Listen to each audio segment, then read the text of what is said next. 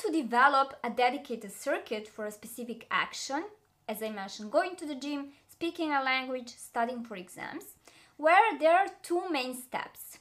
The first one is to start small.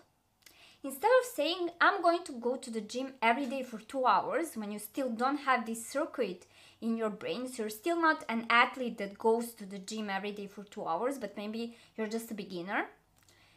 When the task is too big and too complicated, it's more difficult for the brain to even start doing it.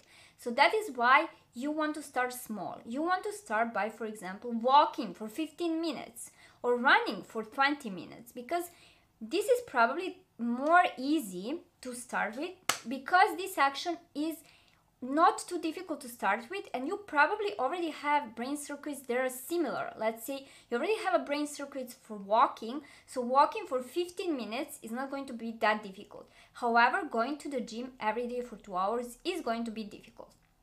Or instead of saying, I'm going to read 200 pages and prepare the exam, say, I'm going to read 3 pages, because you're probably already able to read 2-3 pages, because maybe you already read 2-3 pages of text online or newspapers. So reading 2 to 3 pages of your medicine book or whatever you're studying is not going to be as difficult as, for example, preparing the whole exam.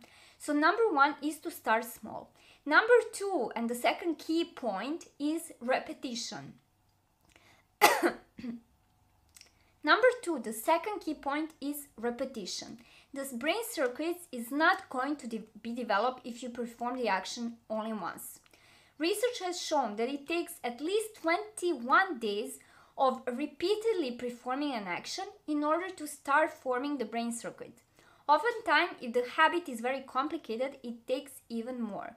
So what you want to do is to find the first step that is a smaller step, and to repeat it over and over again until you develop this brain circuit. And you're going to know that the brain circuit is most likely developed when the task becomes easy. For example, if you walk every day for 15 minutes, after a few weeks, this is going to become easy.